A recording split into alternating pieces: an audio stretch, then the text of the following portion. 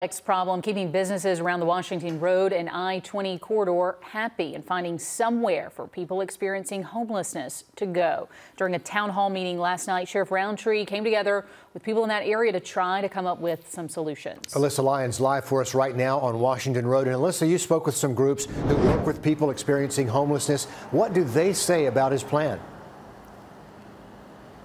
Richard and Laura, where I'm standing right now has captured everyone's attention, including the Richmond County Sheriff's Office. So much so that a new initiative would permit deputies to go onto private property and remove homeless individuals and those in the encampment. And 17 property owners have already signed up to give that permission over to the Sheriff's Office. And now those businesses and people waiting on the outside are opening up their arms for what's next. It's not a blink and you might miss it problem. It's real, it's here, and Augustins are facing it every day. It's not just the people that you see on the streets or in the shelters. Angela Back spends her time here working with deputies.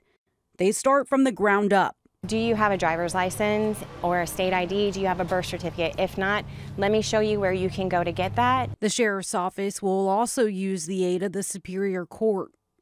Yeah, the Superior Court has 3 courts of accountability, which is the Mental Health Court, the Drug Addiction Court, and the Veterans Court. And they're already doing those. Those are already working in Richmond County for people who created criminal cases in Superior Court.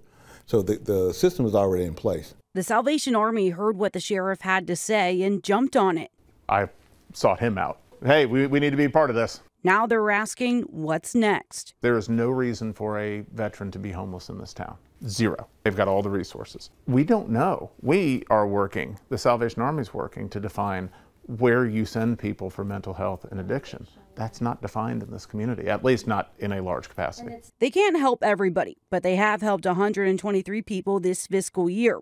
With this new initiative, that number could grow exponentially.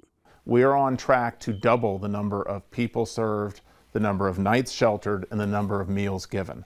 What that means is we have extended over our budget already. Homelessness isn't just a box you check. Every person has a different scenario, a different set of issues that have to be overcome that probably place them into homelessness, that have to be addressed to get them out of homelessness. Well, we know homelessness won't be fixed overnight. Today, city officials already working with the VA homeless coordinator to take their next steps. Nick Veland will have more later on the sheriff's comments tonight. Until then, Alyssa Lyons on your side.